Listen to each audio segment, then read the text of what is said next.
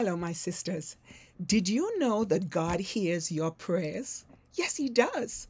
And you know, one of the things that I love to do is I love to claim God's promises when I pray. There's a promise for every occasion in your life. And I remember that verse from 2 Corinthians 1:20 that says, "For as many as are the promises of God, in Him they are yes." So, today I want to share with you some promises that God will hear your prayer. Do you believe that? That God hears you when you pray?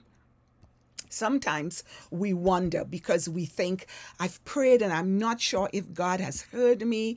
I don't know what's going on. I'm not getting an answer. But let me tell you something. God always hears. His answer always comes at the perfect time. Not our time, but at His perfect time. So let's share with you 3 verses today from 3 promises from the Word of God. Psalm 55:16, and I'm reading from the New Living Translation. "As for me, I will call upon God, and the Lord shall save me. Evening and morning and at noon, I will pray and cry aloud, and He shall hear my voice." Isn't that something? Now, the psalmist is writing from his experience. He's telling you this is what he did. He prayed in the morning, at noontime, in the evening, and he prayed and he knew, he said, that God would hear him. What about Psalm 31:22? Again, New Living Translation. I love the way this is put. "In panic, I cried out. I am cut off from the Lord. But you heard my cry for mercy and answered my call for help." Oh, that is so true.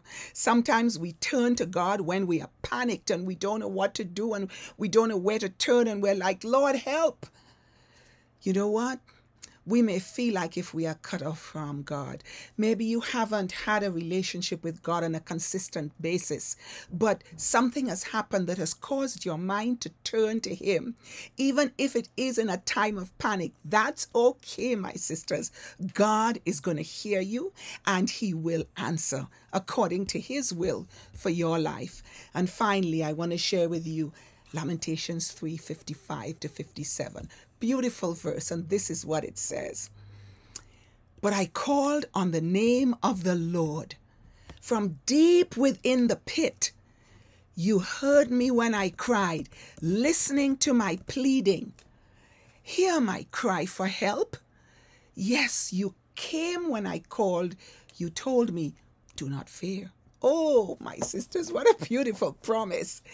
When I'm in the pit of despair, whether it's depression or financial problems, whatever it may be, when I'm in that pit and I call upon the name of God, the Bible says He answers me. Not only does He answer me, He hears my cry, He answers me, and He says, "Do not fear." You have nothing to fear, my sisters. And the promises of God in Him are always yes. 2 Corinthians 1:20.